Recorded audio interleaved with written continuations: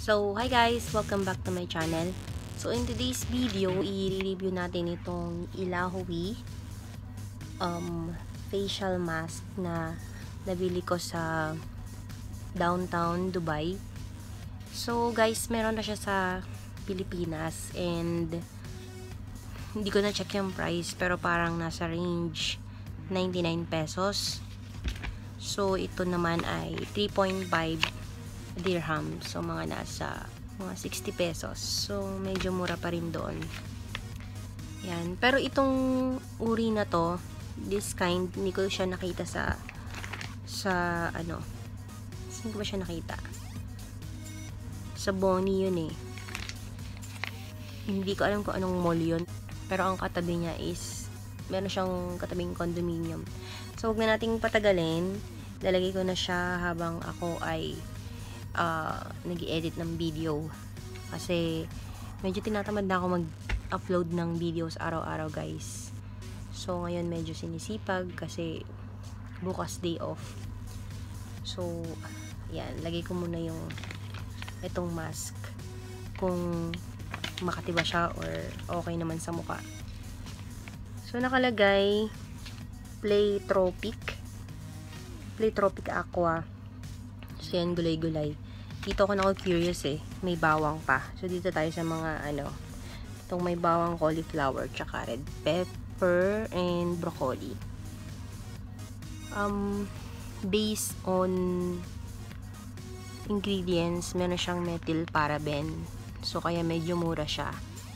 Kaya yung mga mapapansin yung mamahaling face mask na walang paraben is good for the skin. Pero try natin ngayon. So, huwag nating patagalin. Without further ado, guys. Ito na. Buksan ko na siya. So, ito na nga, guys. Try na natin siya. Ayan. Tingnan natin kung anong amoy. So, ang dami ko pang yan. Ang dami ko pang itatry na mga products. Kasi ako ay busy. So, okay naman yung kanyang amoy. So, ito siya, guys. Ayan. Yun lang ayaw ko sa mask. Yung pagtanggal mo, tumutulo-tulo. However, dahil nagda-dry ang aking mukha, dahil nga winter ngayon dito sa Kuwait, so, kailangan nating para ba to? Yung liquid. So, ayan. Iwain natin siya dito sa may, tutulong yung kama.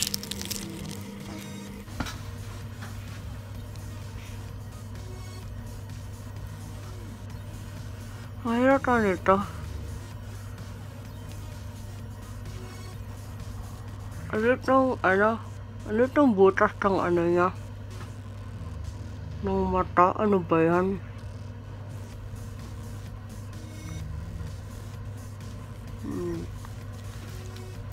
Okay nga. Ano na wala ng mata? Ano ba to?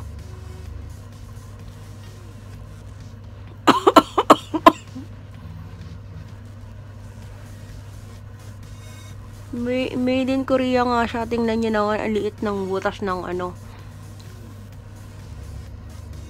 Paano ako makakapag-edit ng video nito?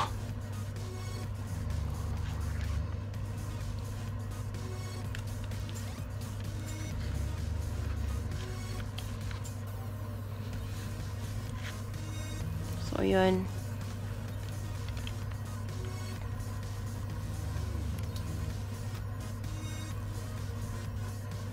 Leave for 10 to 15 minutes. Diyan muna kaya, guys, ha. So, ayan, guys. Tanggalin na natin siya. Ang reklamo ko lang dito, guys, is ano ba? Liit nung butas nung niya, nung mata. Tsaka nitong ilong. So, kung may mga gusto pa kayong gawin, hindi nyo magagawa.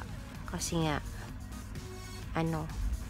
nipis ng kanyang yung butas ng mata.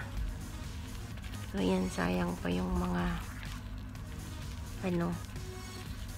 moisturizer. Yan. Ang tagal niya matuyo eh.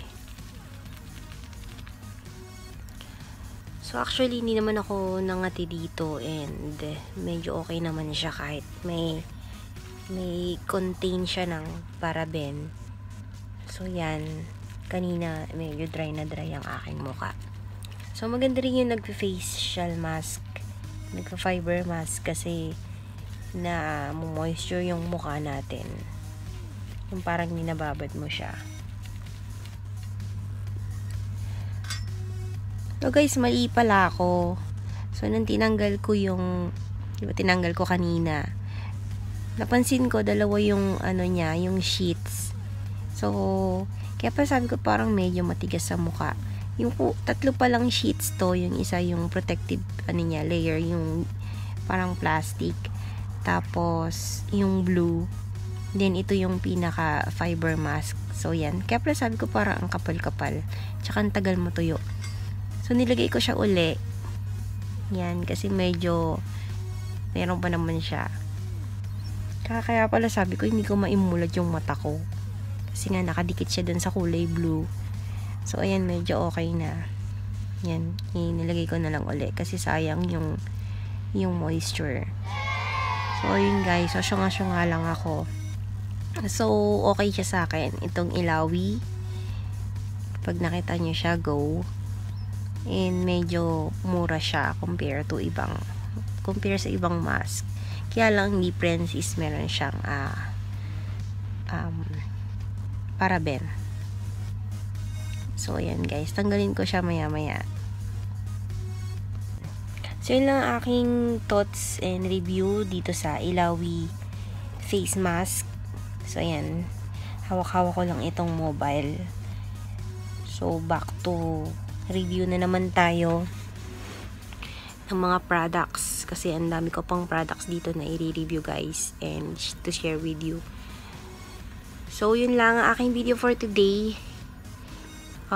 Hope you like this video and please don't forget to subscribe to my channel and see you on my next vlog. Bye!